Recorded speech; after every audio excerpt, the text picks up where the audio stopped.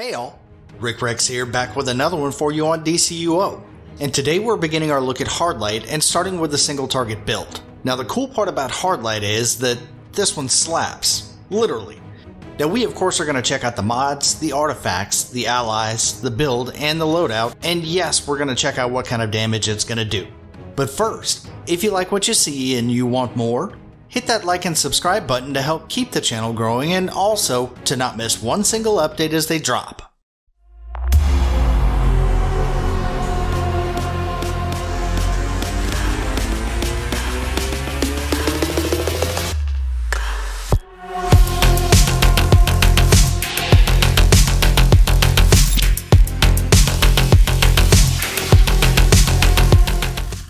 Okay, so Hardlight single target. Now, I've been looking forward to Hardlight for a really long time now, and this is really a power that I love.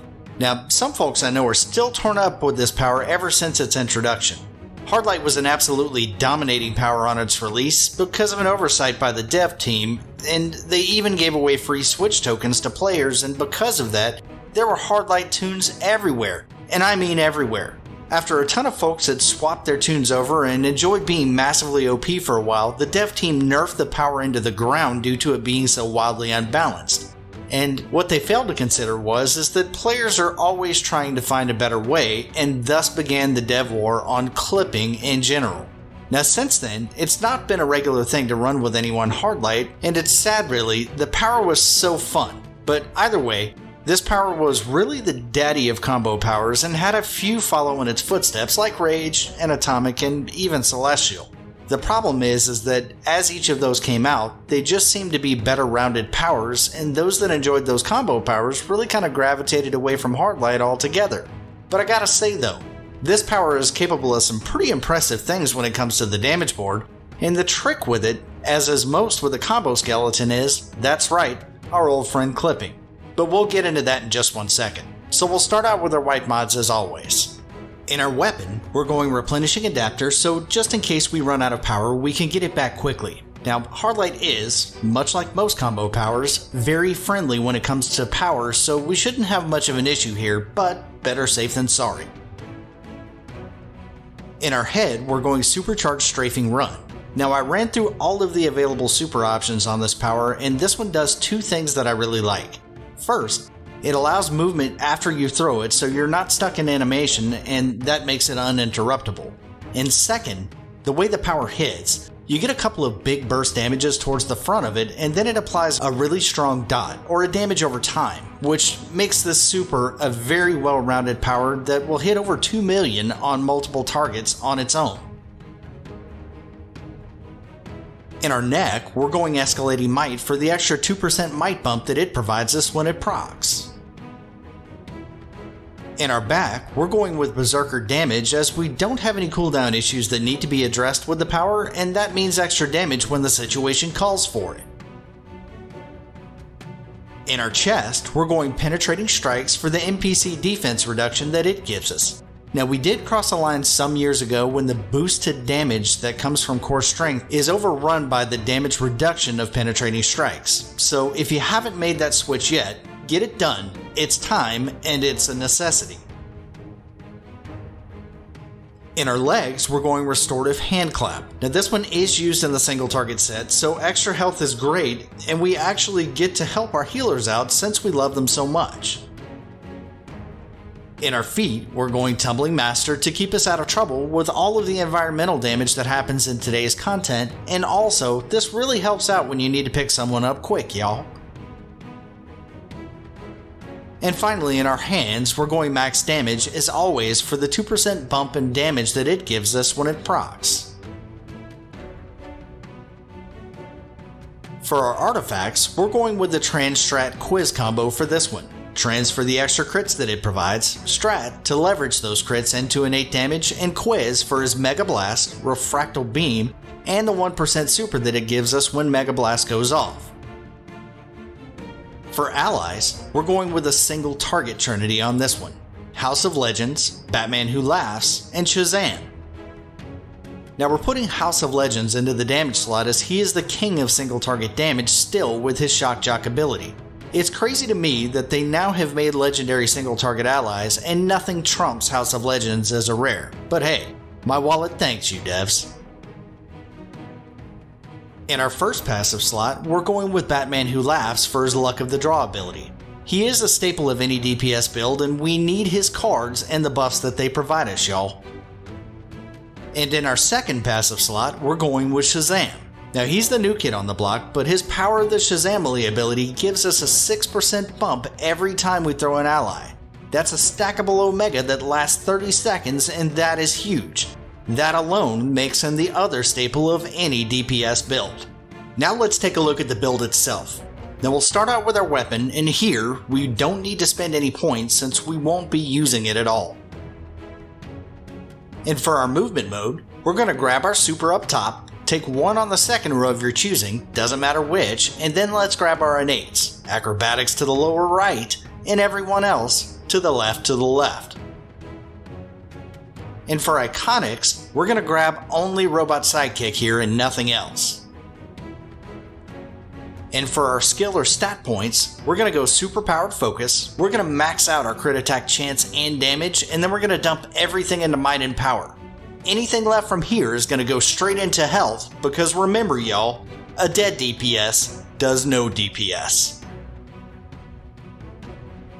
So with this build, this puts my might at 176,500, and this is really important so you can see how this build will look compared to your tune on live and know how it's going to perform. My might there is significantly higher on my tunes, so you should notice that as well. And now for the start of the show, and that's the loadout. So we're going with Chompers, Grasping Hand, Hand Clap, and Light Blast, and we're going to round that out with Robot Sidekick and Strafing Run. So let's break this down just a little. Hard Light is a complicated power as I mentioned before, is all about clipping. And the trick to maxing out Hard Light is to hit as many times as possible, of course. But what makes Hard Light unique in single target is, well, what you're already seeing. The lack of heat vision in the loadout. Ordinarily, I'd stay away from combos altogether in a single target loadout, but switching it up this way on this power makes its damage very regular with spikes that jump really high on the damage board. So with that being said, we're putting in Chompers for its power interaction, plus it's a really nice dot, or a damage over time. Then we have Grasping Hands that does two things for us. First, it's another dot that stomps with Chompers, but then it can combo into Grasping Hand Pull, which is a super nice burst damage power, but it's clippable on the backside of the combo, so that makes it perfect. And after that we have Hand Clap. Now, anyone who knows Hard Light knows that Hand Clap, well, it slaps repeatedly. This is one that you can combo 3 times, and its last is power clippable again, so that brings us to Light Blast. Now that's our finisher power, and it is a channel power which hits multiple times. Now what we want for this one is to run to completion, so no comboing here, thus no clipping. So now that we have all of that out of the way, the rotation here is going to be 1, combo 2 into Grasping Hand Pull, and clip with combo 3, and on the third Hand Clap we're going to clip with Light Blast and let it run. After that, rinse and repeat. Now you'll see a little bit of the clipping in the slowdown so you can get a good idea of the timing, so let's check out what kind of damage this thing can do.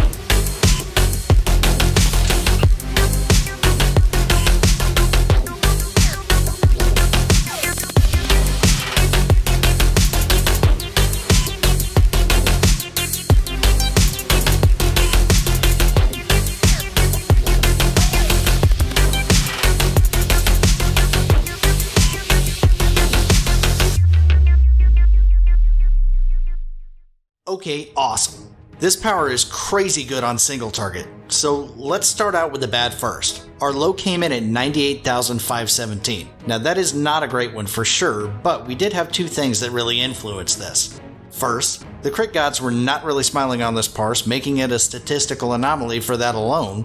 But when you combo that with messing up the clipping and causing a lower than average hit count, it's never fun, and hey, no one's perfect. But look at what happened other than that. Our damage went nuts. Our high comes in at 156,885 damage per second, and that's just crazy. But we did have a few creep up into that territory, which I do love to see. But the loadout looks to live at, or average out to, the low to mid 130,000 range in damage per second, and that makes this one hit to the top of the list on single target. But even though we did so well here, it's time for my favorite part. Let's drop everything.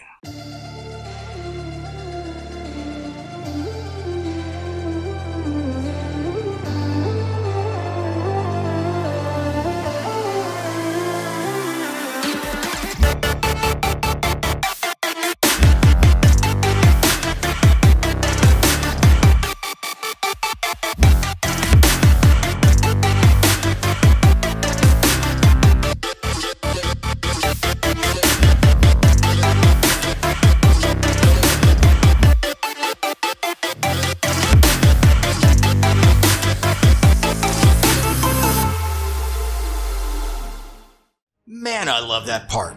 So our big hit comes in at 702,170 damage per second. That's right. For those of y'all sitting in the back, that's over 7 million in damage in 10 seconds on one target. You want to melt a boss? This is the way. Now we followed that up with a parse at 179,000, which is almost 180 if you can't round, and 2 in the lower 150s before settling back down into normal parsing. I love it. Well y'all, that one wraps this one up.